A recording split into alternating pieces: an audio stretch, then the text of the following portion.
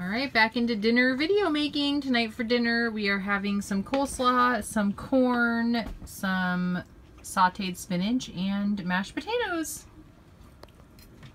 Alright, we've got a production going tonight. We are making some homemade pizza on the boat. We don't have a baking dish yet that fits in our tiny oven, so we're just using some foil this time.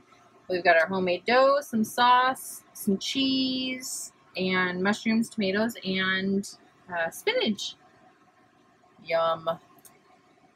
Look how good this looks. Yes. See, tonight for dinner we're having a salad with some cucumber tomato salad that I made up earlier that I put on top of romaine lettuce, and some carrots with oil and balsamic vinegar, and then some spinach and cheese raviolis from Costco. And I just made a sauce with butter, flour, a little bit of water, the juice of a lemon, and a couple spoonfuls of marinara sauce that we had in the fridge.